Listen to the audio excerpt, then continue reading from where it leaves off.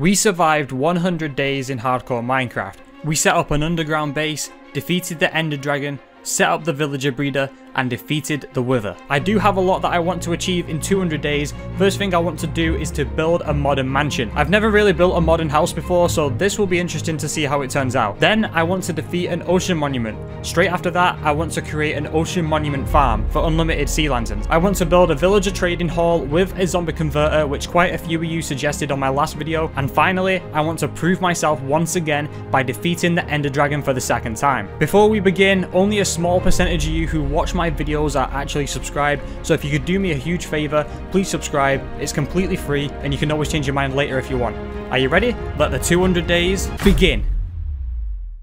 Day 101, we're picking up from where we last left off, soaking up the scenery around me. I had a big project in mind that I wanted to start gathering resources for straight away, so I didn't waste any time. I got straight to work on chopping down as many trees as I could.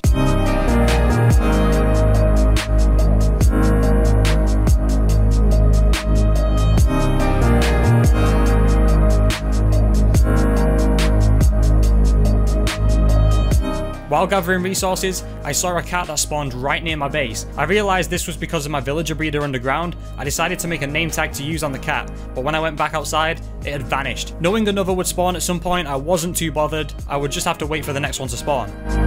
But while looking around, I noticed a broken shipwreck out in the ocean. I decided to go and check it out. The first chest wasn't too bad. I knew there would be another chest somewhere with a buried treasure map inside. I kept looking around with no sign of the second chest. Eventually, I found it. Our first buried treasure map of this world. And weirdly enough, it was right next to my base. I was very surprised it was this close. I spent the rest of day 104 trying to find the buried treasure. I couldn't find it anywhere. I was slowly losing all hope until I decided to dig further on the land. And there it was. I found the buried chest. The loot was much better than I expected. Our first heart of the sea. This would be useful for crafting a conduit when we decide to craft one.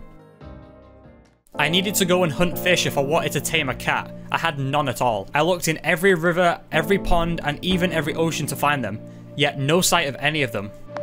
Eventually, I came across some fish. There was quite a few of them, which was pretty good. I got as much as I needed and went straight home. I looked around to see if one had spawned, and no sight of any. I'll get a cat eventually, but now clearly isn't the time. I decided to go and check on my villagers downstairs to see how they were doing. They looked very happy to see me. Of course they couldn't tell me that, it was just a good guess. Before I got to work on anything specific, I wanted to go to my XP farm to mend any tools and armor that were damaged. For a project I had in mind, I needed a good amount of sand for making glass and concrete, so I fly out to the nearest desert and start collecting as much sand as I could. When I got there, I realized I didn't bring a bed with me. I'd need a bed if I wanted to collect mass amounts of sand in peace. When I got home, I checked to see how much quartz I had from the first 100 days. I had more than I thought I did, so I turned them all into quartz blocks ready for the modern house build. I begin to smelt stacks of sand into glass and I head out to go and hunt down squids.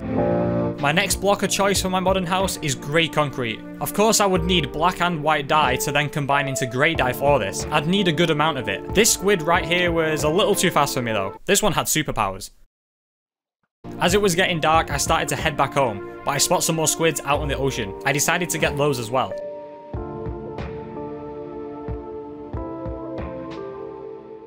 Day 108, back at home, I noticed another cat had spawned. This was perfect. I rushed down to my storage room to get my name tag and some fish. I slowly approached the cat with the fish in my hand. I was quick to realize that cats run away regardless if you are crouched or not. I decided to chase it.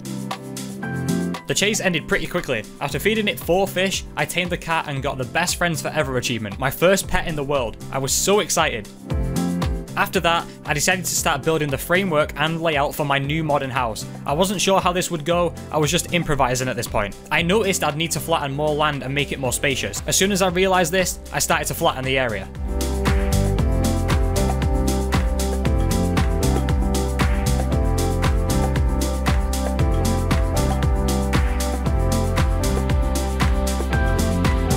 But then I realized I needed to go and mend my shovel, so I paid the Enderman farm a quick visit. After that, I went back and finished terraforming my home area. I wanted to make it look as natural as possible.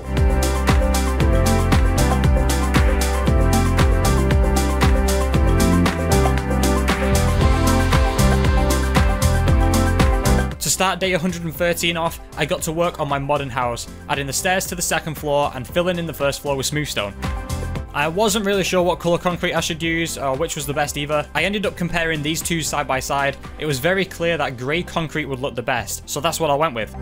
I begin to tower up to build height with the concrete powder. In the early days of your Minecraft world, this is by far the easiest way to convert concrete powder into concrete. I fly down with my elytra and start mining the concrete from the water. Between days 116 and 118, I spent working on my house, planning the structure and block palette as I go along. I probably should have planned this in advance, but time is ticking. I was running really low on quartz, so I decided to dive back straight into the nether to get some more quartz, making sure I keep away from piglins at all costs. Meanwhile, I stumbled across a bastion. Piglins and piglin brutes rushed over to try and attack me. Luckily for me, I was out of reach. I was able to fend my enemies off from a distance. Once the coast was clear, I stepped inside the bastion. Not one, but 4 chests awaiting me. The loot in the first chest was okay, but I had a problem. I had no inventory space left. I would need to come back at a later date to get the rest of the loot. I decided it was time to head back home and continue working on my base. I decided to organize my new storage room in the process, so I began laying the chest down. It's now day 125. I dive back into the depths of the nether to get some more quartz. I come across another bastion. This one looks interesting. I do find a few gold blocks scattered on each level. I will be honest though, I've never seen a bastion growing netherwort in the middle before, so this was completely new to me. Either that or I completely forgot this was a thing. I jump towards the chest in the middle and completely fall in lava. I begin to panic. I was able to fly away completely unharmed. I was surprised I only lost half a heart there, so I decided to dive back down to see what was inside. The loot wasn't too great, but it was better than an empty chest, so I took what I could. I arrived home and it was time to try and get depth strider on my boots. Unfortunately, I wasn't able to get them. I would need to get them though for a new project I'm taking on very soon. It's not really something I need, but it would definitely make my job a lot easier for building the new project. It's now day 128. I dive into the nether to collect some shroom lights and continue working on my base. It was time to label my new storage room and start transferring all my items over. This took me way longer than I anticipated, so this was all I did for 2 full days. Ocean Monument battle preparation is well underway, brewing potions of water breathing and night vision. I'll be taking some TNT and redstone blocks to help me counter mining fatigue. That's going to be the easiest way I can defeat this Ocean Monument. The big day is now here. I take my boat and head over to the Ocean Monument. I get as close as possible without getting the mining fatigue effects. I begin drinking my potions of night vision, water breathing and strength, but then I realize something. I completely forgot to bring the TNT with me. Well, it was time to head back. Now back at the Ocean Monument with the TNT I needed, and it's time to take it on. I swim straight down to the first Elder Guardian's room at the top of the temple. I place down my first piece of TNT and surround it with blocks, then place a redstone block on top. This created a hole in the roof of the temple. I come face to face with my first Elder Guardian, scared for my life that this thing would destroy me. Luckily for me, it didn't do too much damage. Nowhere near what I expected anyway. I defeat the first Elder Guardian out of the 3. 2 more remain. I head to the next location and begin to repeat the process, but there's a problem. I'm surrounded by guardians. My heart's depleted rapidly. I begin to panic. Scared for my life, I swim to safety and block myself in. I make a very noob mistake here, blocking myself in, and I completely forgot I had mining fatigue on. I put myself in a very sticky situation here. Eventually, I broke free from my own trap. I placed TNT down on the second Elder Guardian and begin to break in. I was able to gain access pretty easily. But fighting this Elder Guardian wasn't so easy. This one was surrounded by other Guardians protecting it. I could not afford to be too risky here. One wrong move and this could all be over very quickly. I wasn't willing to let that happen though. In the process, I made my job so much harder. The Elder Guardian managed to escape. It's now swimming freely with other Guardians. Now I'm in trouble. I came up with a genius plan though. I took cover underneath the temple as there wasn't much space there. It wasn't an ideal situation, but it was all I could do at this point. After many attempts of fighting the Elder Guardian, I decided to risk it and go all in. This is the moment I quickly regretted that decision. I'm completely surrounded and being targeted by all Guardians in sight. I really started to worry now. This could all end right here. I dived straight back down to cover with only 4 hearts left. I decided to wait and recover all my health. I recovered all my health and decided to go again. This time I was prepared to take damage thanks to the golden apple. Without them, I'd have been totally dead here. I take a few more swipes at the Elder Guardian and still not defeated it. I had to take cover once again. Enough was enough. I fly straight back up to the Elder Guardian and within one swipe of the sword, the second one is defeated. After all that, I'm still not done here. One more Elder Guardian still remains. I bust open the last room where the final Elder Guardian is located. What a roller coaster this battle has been. We have come out victorious. It was time to get back in my boat and head home. It's now day 131. I go back to the XP farm to get as much XP as possible. I need to get Depth Strider as soon as I can so I can start my next project. I enchant every book possible in hopes of getting Depth Strider free. In the end, it was all for nothing. Well, I say that, I get 2 Unbreaking free books which I could equip on my Elytra. That's something I needed to do since I got them. I also added Mending and Unbreaking onto my shield as loads of you pointed out to me in the comments on my last video. Because I didn't get Depth Strider free, I decided to go back into the end and get some more XP. This time, I decided to enchant Diamond Boots instead. And then the first try, I was able to get Depth Strider free. I was so happy. I could now start preparing for the Guardian farm. I dived back into the Nether to get some Soul Sand. I'd been needing lots of this for this farm. I also needed obsidian, so I went down to my diamond mine to collect some of that. It was time. Let's get started on building the farm.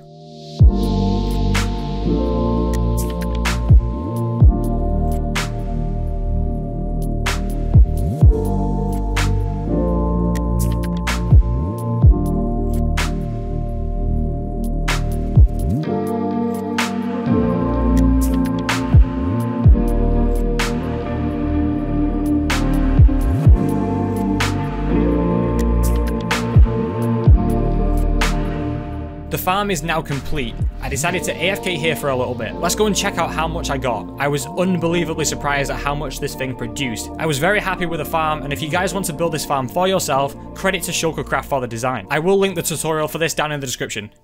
When I got home, I decided to take on an end city or two. I wanted more shulker boxes, both for condensed storage and for building bigger projects in the future. I came across an end city pretty quickly. This felt like it was filled with shulkers, especially this tall section I was in. I didn't really get too much loot from this one. I did get a few shulker shells, but that was about it. I took the Ender Dragon head and the Elytra from the ship, and I noticed another end city in the distance. So I go over and check it out. After looting the end city and collecting shulker shells, I had more than what I came for. When I got home, I started to smelt down all the spare armor from the end cities down into nuggets and crafted some shulker boxes. I was able to make 22 of these. I was more than happy with the amount that I made. It's now day 142. I decided to go and explore my seed. While I was exploring, I come across a shipwreck stuck in the ice. This wasn't what I was looking for though. I was in need of a mining trip, so I spent ages flying around my seed to come across a mesa biome. I was informed in my comments on my first 100 days that I should mine in a mesa for more resources. I wanted more gold more than anything for crafting golden apples. While I was mining, I came across diamonds. I mean, I wasn't looking for diamonds at this point. Of course I'm going to take them.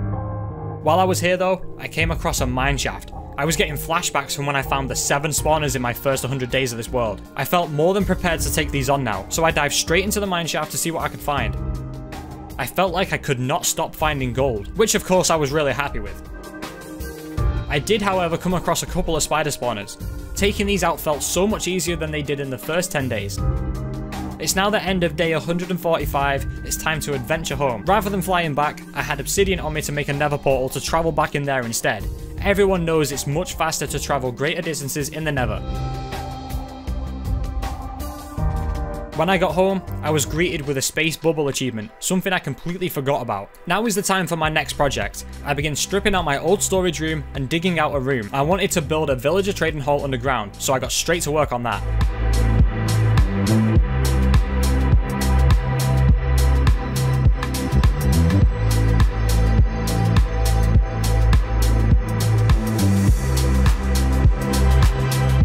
While building the villager trading hall, I ran out of sticky pistons. Luckily for me, it was currently nighttime. I knew where a swamp was, so I flew out there to try and find some slimes lurking around. I was able to find one quite easily. I got more than enough slime and decided to head back to continue the build. I started to build a tunnel for the villagers to pathfind around, which will make getting the villagers in a lot easier.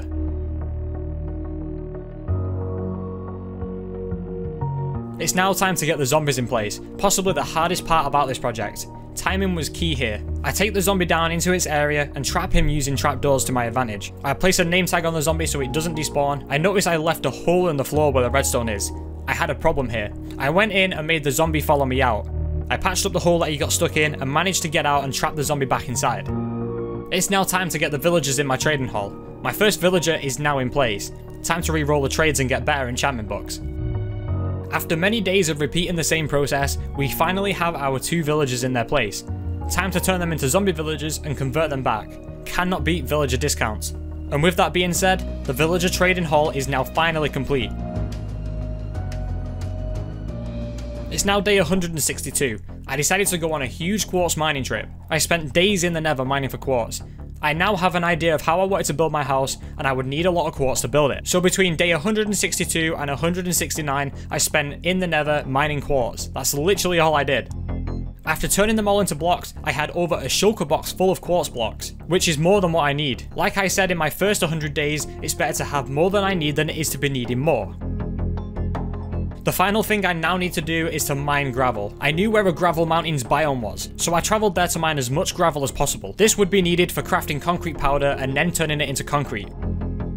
And same again, building up to build limit and mining the concrete in the water. I found this way the most efficient. The last thing that I'm going to need for this build is spruce wood, so I spent 2 days growing and chopping down trees. I am now ready to start work on my new house. This by far is my biggest and best build of the series so far. Between days 174 and 181, I spent working on my house exterior.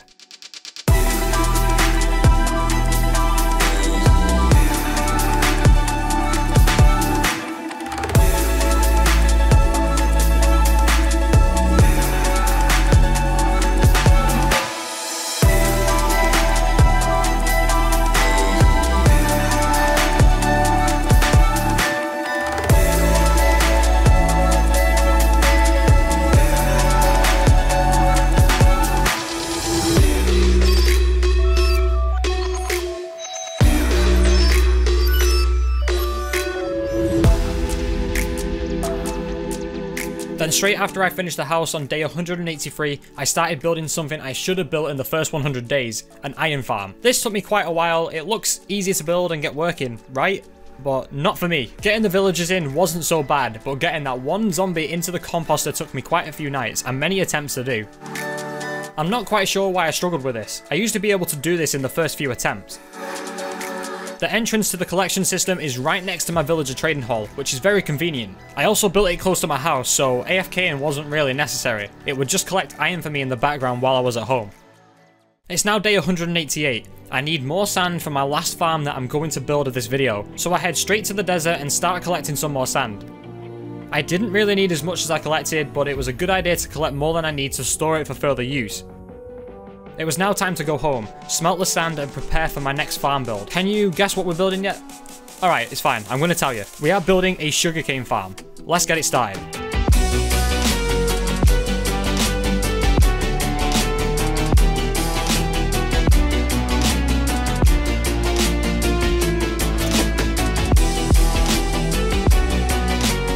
With the sugarcane farm being all done, I decided to head back to my iron farm storage to see how well it's doing. And honestly, I was surprised with what I see. 6 stacks already.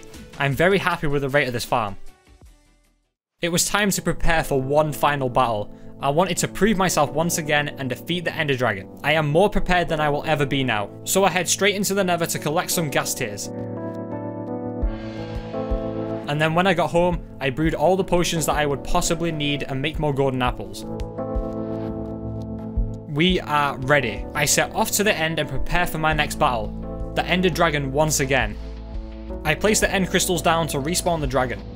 While I was waiting, an Enderman started a fight with me. It got my health so low that I thought the battle was over before it even started. I reacted quickly and flew away with the fireworks to heal. I didn't realise how much damage it was doing. This was probably because I was wearing the elytra. The dragon has now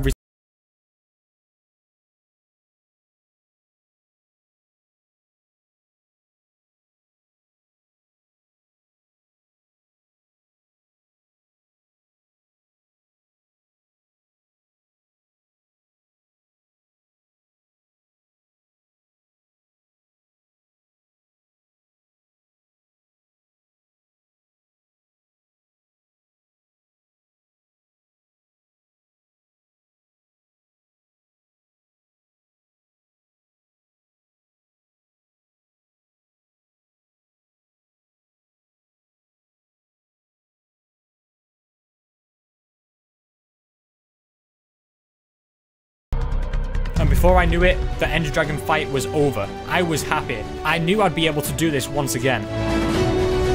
So next time I respawn the Ender Dragon, who thinks I should spawn the Wither at the same time? I think that sounds like a plan. Now back home, I didn't have much time left on this world. It's time to decorate my base area. I spent day 194 to 199 just decorating, building the bridge to the carrot farm, carving and decorating paths, scattering leaves and hidden lighting, and adding lampposts around the area to keep it well lit without torches.